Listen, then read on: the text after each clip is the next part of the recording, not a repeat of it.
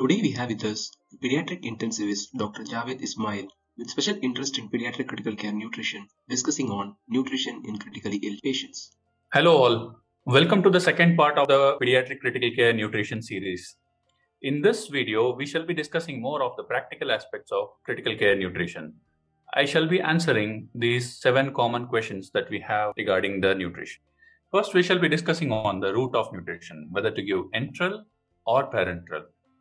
We all know that enteral is more physiological, easily accessible, associated with less complications and less cost involved, whereas parenteral nutrition is associated with higher risk of infection and needs to be monitored for hepatic and metabolic complications. Also, the cost involved is high, may not be available in certain centers. The famous Pepanic trial, which compared early parenteral nutrition versus late parenteral nutrition. Early was defined as starting parenteral nutrition within 24 hours of ICU admission, whereas late delaying starting parenteral nutrition till day 8 of ICU admission.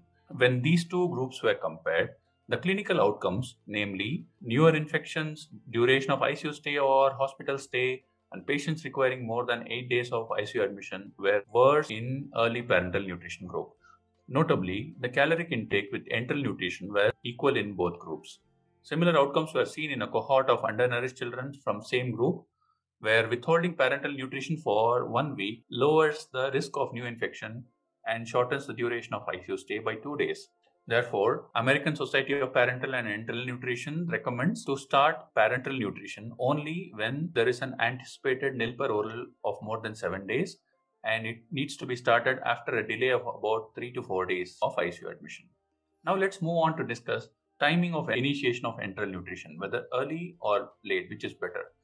In this retrospective study, early was defined as provision of 25% goal calories enterally over the first 48 hours, and it was observed that providing early enteral nutrition had lower mortality. In the right side graph, we can see that the hospital charges per day was significantly low in early enteral nutrition group.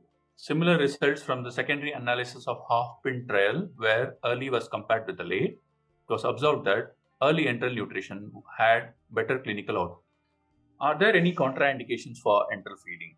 The absolute contraindications are intestinal failure like intestinal perforation or ischemia or obstruction or ongoing gastrointestinal bleeding. Absence of bowel sounds is not a contraindication to initiate enteral feeding.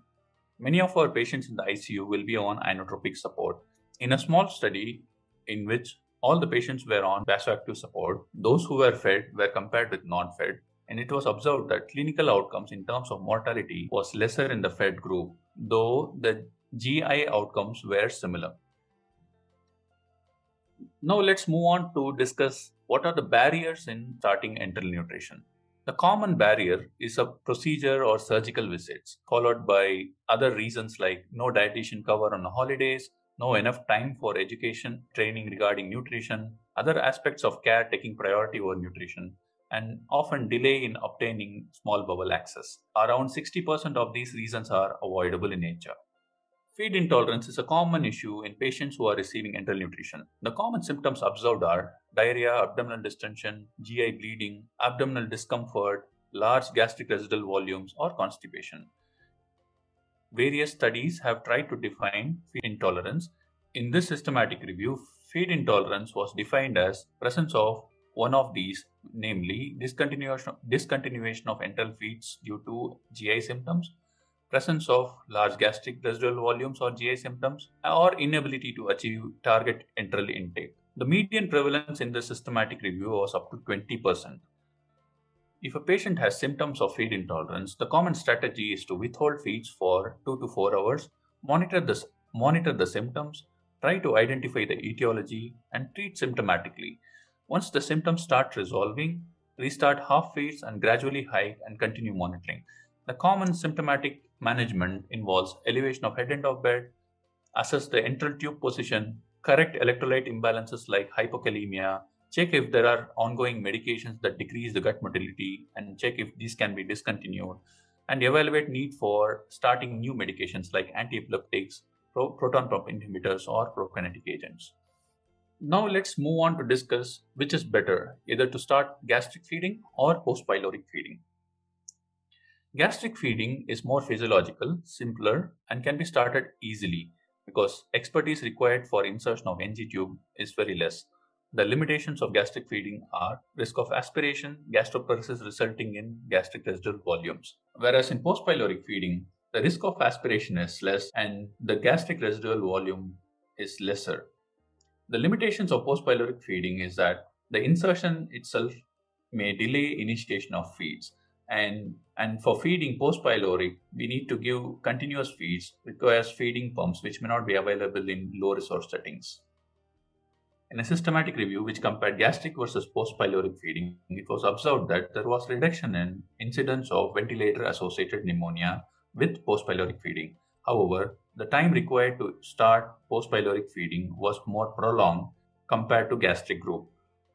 In both groups, other clinical outcomes like mortality, length of ventilation, or length of ICU stay was similar. Let's now discuss whether to give as continuous feeds or intermittent feeds. Continuous feeds are defined by providing enteral feeding through pump over 24 hours or a longer duration like 20 hours or 18 hours duration. The advantages of continuous feeds is that it is less labor intensive and has better glycemic control, and gastric residual volumes are much lesser. In intermittent or bolus feeds, feeds are provided over a short duration of 20 to 60 minutes.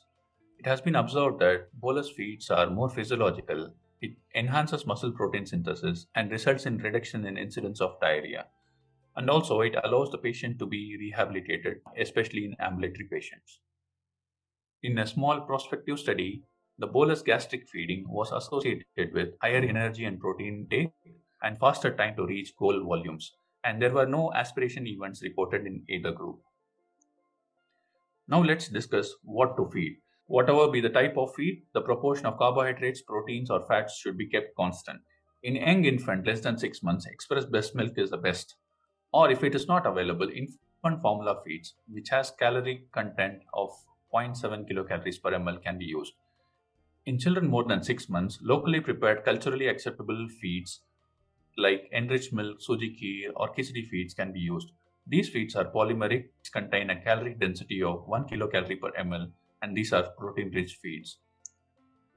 In malabsorptive states, semi-elemental or elemental diets are indicated. In patients with severe acute malnutrition, start with F75 diet for initial 2 days and then gradually transition to F100 diets. There are no recommendations for a specific type of diet in obese children, whereas in obese adults, hypocaloric diet with adequate protein is being recommended.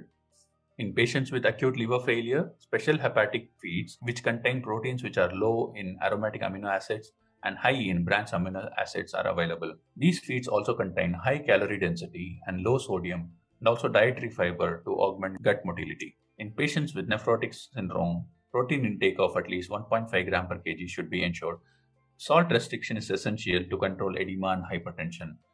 In children with acute renal failure, which per se is a catabolic state, the energy intake should fit in the fluid restriction for the patient. Also, those on dialysis require higher protein intake, even up to 2 gram per kg per day.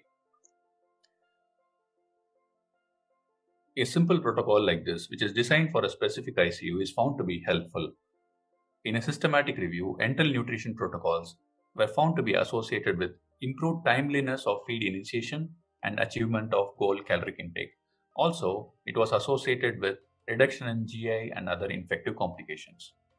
How do we monitor these patients for nutritional adequacy while they are in the ICU? The commonly used methods to monitor nutritional adequacy are by serially monitoring anthropometric parameters, which may include length of the patient, weight, mid-upper arm circumference. However, each of the anthropometric parameters may not be reliable in ICU patients. Also, serum protein levels like serum prealbumin, transferrin can be used to monitor nitrogen balance. Newer modalities like monitoring muscle thickness or body composition are coming up in a big way in monitoring these children in the ICU. In a small study of critically ill children, serial muscle thickness was measured using ultrasound at the baseline and 6 days apart. It was observed that there was a loss of muscle thickness of up to 10% in up to 50% of these children. Presence of edema or contractures can limit their validation in these patients. Other newer modality like measurement of body composition using various methods like DEXA scan, bioelectrical impedance, or CT or MRI imaging is coming up in a big way. With these studies, it has been observed that during convalescence, the rate of muscle synthesis can be as low as just 1% per day, and the quality of muscle that is generated can be poor. Adipose tissue repletes rapidly, and it may take months to restore the lean muscle mass that was lost. ICU nutrition is a teamwork with intensivists, nurses, dietitian, physiotherapists, and pharmacists all need to collaborate to achieve a target caloric intake to achieve better outcomes. So in summary, in the first lecture, we saw that nilperoral is harmful, metabolic response to stress is a dynamic process, and we also saw methods to estimate resting energy expenditure and various challenges in the ICU.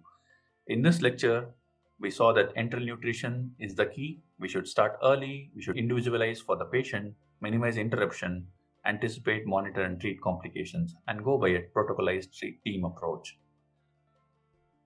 If you like these videos, please like and subscribe us and follow us for more updates.